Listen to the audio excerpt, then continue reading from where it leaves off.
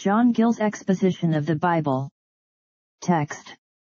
This shall be a continual burnt offering throughout your generations at the door of the tabernacle of the congregation before the Lord, where I will meet you, to speak there unto thee.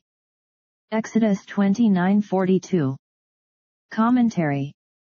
This shall be a continual burnt offering throughout your generations, to be offered up morning and evening in every age, as long as the Mosaic economy lasted, till he came, who put an end to it by offering up himself, the antitype of it, at the door of the tabernacle of the congregation before the Lord, that is, upon the altar of burnt offering which stood there. See Exodus 40:29. Where I will meet you to speak there unto thee, to accept of their sacrifices, give further directions of what was to be done, and answers to inquiries made of him in matters of moment and difficulty.